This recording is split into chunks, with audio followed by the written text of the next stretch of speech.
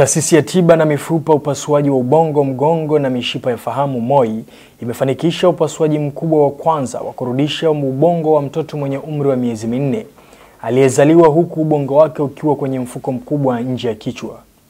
Upasuaji huo wa kwanza kufanyika nchini uliwahusisha madaktari bingwa kutoka ndani ya nchi kwa gharama ya shilingi milioni 4 badala ya shilingi milioni 25 hadi 30 ambazo zingetumiwa iwapo ungefanyika nje ya nchi.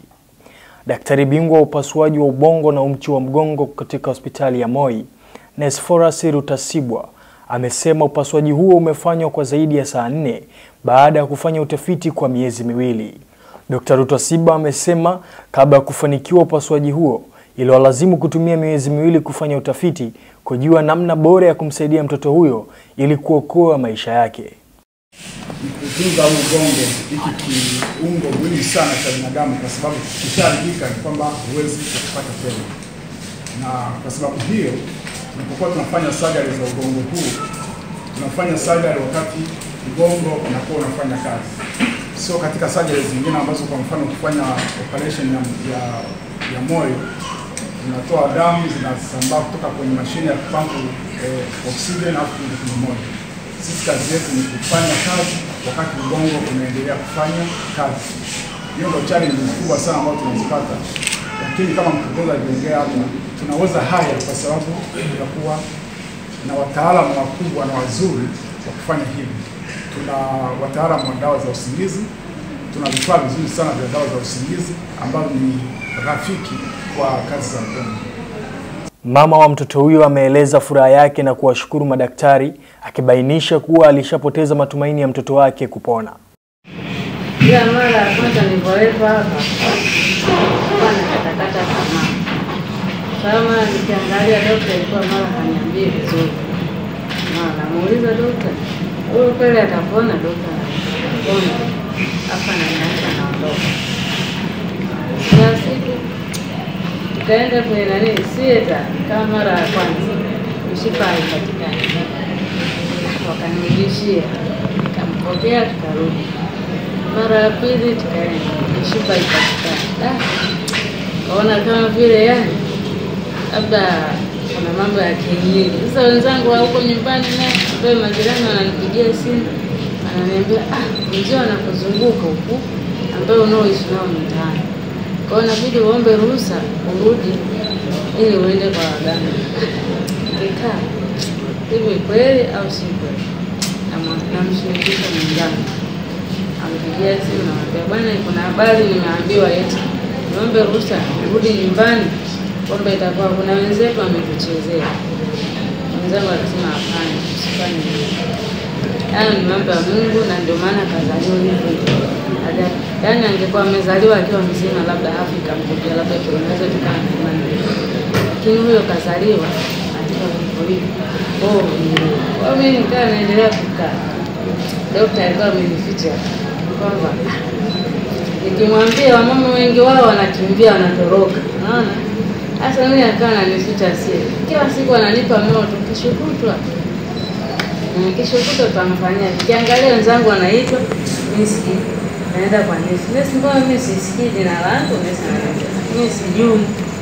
Kumbe ilikuwa shida yake kwamba kichwa kidogo iko mai.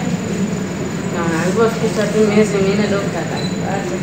Ile akaniambia bwana, kesho kutwa Ijumaa tunamfanyia huyu mtoto operation. Mimi hata siamini. Siku inafika asubuhi nililala ile usiku. Daktari usingiza na kuja. Anaamsha pale, ananihoji maswali, mwisho saa fulani kunionyesha ilikuwa ni mwisho saa 10. Ndio mwisho saa 10, kunionyesha kesho sio. Akamapima pale. Naondoka. Kesho asubuhi naamka kwa nimemwandaa, lakini imani yangu hainipi. Basi. Asubuhi hiyo saa 12 nesa akaniambia, unaona kule nani usafiri wa mwanao ndege ipo huko nje. Wewe mwandae tuondoke. Nimeshafika kijanja. Kwa kana nitania tu, lakini siamini. Muda inafika kweli wakafanya tunaingia. Kwa kule wakanipokea. Nipokea kuongeza pale sita. Leo akaja kuniambia, bwana hapa natakiwa ukalete nini? Dawa. Nikaenda kupata dawa. Sikuuliza, sina imani sana. nikaenda nikachukua dawa nikaletea. Kaendelea kukaa. Mara naenda huko dini, nakaa, narudi. Baadaye muda wa saa 7 wakaniambia nenda ICU, muone mwanao. Nikaenda kumwangalia. Daktari sijamuona mbele aliyemwangalia. Kwa hiyo kumuuliza mtu yote nashinda. Nakaa tu na mtoto wangu pale. Muda inafika na waga manesi, mimi naenda kula manesi ananiambia haya, lakini wewe kurudi haya. Kuja kwa chakula changu nachukua na kula na rudi. Kana mwanangu tunalala asubuhi hivyo. Tunaomba tupishe. Sipa pili yake ndio daktari ndio. Muuliza daktari ananiambia sisi ndio kazi yetu. Sasa hapo umefanyaje? Sisi ndio kazi yetu. Kosa na wasiwasi. Hakunipata jibu yote. Basi mimi kaa naendelea kumwacha hivyo hivyo. Basi mpaka tumekaa ile siku 4 siku ya 5 akaja akatorosha. Ndio daktari huyo anaendelea vizuri, anaendelea vizuri. Sio na wasiwasi. Basi akaleta huko wadi. Kwa tunaishi kila siku anakuja kunikagua na sasa ukakaa tu na habari yote mara kali.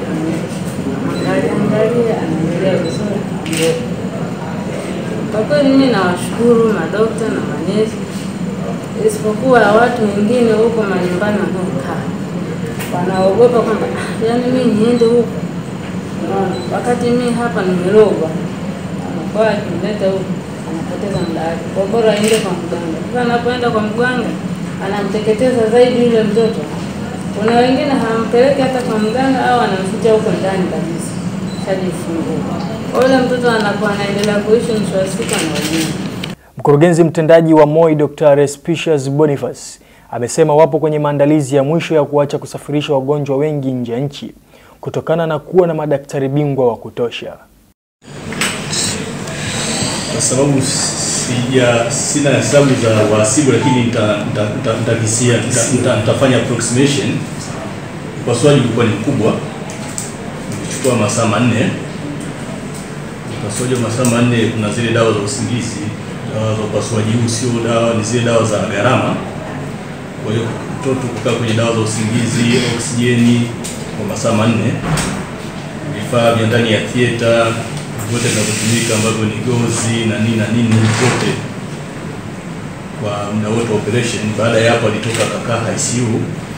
ICU nako ni kwa siku inaweza ikatumika kwa mgonjwa kama huyo ambaye ametoka theater kwa siku unazungumzia si chini ya 200,000 kwa siku. Kwa hiyo gharama zote zinaweza zilifika kwenye milioni 3.5 mpaka milioni 4. Tuseme milioni 4. Lakini angeenda nje ya nchi pamoja na kwa sababu inabidi aende na tiketi ya mama na nesi kumsindikiza na gharama za matibabu zingefika si chini ya milioni 25 mpaka 30.